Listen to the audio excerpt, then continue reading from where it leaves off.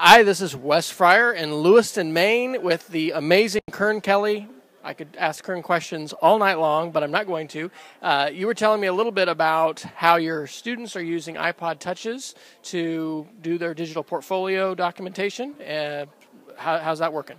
It's worked well. One of the things that we really emphasize in our district is having students be in charge of digitizing their own work, taking ownership of it. One thing that typically happens is teachers do a lot of the work, especially when it starts digital stuff. They try to collect it, and they're running around kind of, being the secretaries for the students. And we're working our way to do as much of little of that as possible as far as getting to the point where students are in charge of their own work. They're handing it in digitally. That's how they're digitizing it. With the iPod Touches specifically, students will use the camera built into it, basically a classroom camera, one iPod Touch for the entire room, and they'll hand it around, take pictures of their non-digital work, let's say it's artwork, let's say it's math, send it to themselves. iPods have the ability to email photos right directly from the iPod, and we use Picasa web albums, which can receive an image right directly to a single email address that's unique for each student. With that, the kids can put it right directly into their digital portfolios. The teacher basically just checks it, but they're not doing any of the legwork. They're not doing any of the work behind it. Awesome. Now, have you dabbled with audio doing that or video? And tell people maybe a little bit about where they're building the portfolios, because you guys have been working, I think, in Google Sites for a couple years. Yeah, we use Google Sites for our digital portfolios. Exactly, and audio is the same thing. We started audio a couple years ago before we had the iPod Touch with a camera built into them. With audios, we actually, because our 7th and 8th grade students all have one-to-one laptops, and last year or 2 years ago, we started where our chorus kids would record themselves using GarageBand and then upload their recordings into their own web portfolio using Google Sites to basically put it on their own website that the teacher could just go around and click on and play. The first time we did this, I asked the kids, what did you think? Was it harder? Was it easier for you? And the student that I talked to, a cute little young girl, very precocious, and she's like, yeah, Mr. Kelly, this was okay, but it was a lot easier when Mr. Lancaster did all the work for us.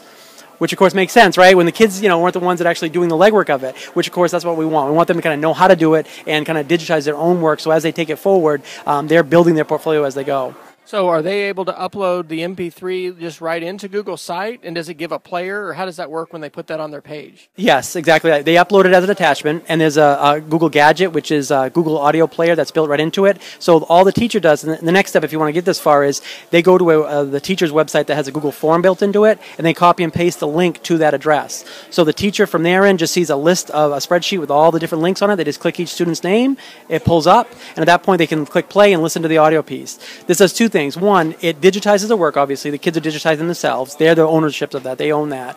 It also does where, as they go forward, let's say the high school course teacher can now listen back to what they were like in 8th grade and 7th grade and so forth. So they want to hear how much progress they've made over the years. It's already done. It's built right into it for them. Yeah, that's awesome. We want to do a shout out to Cindy Lane, who is being our videographer today.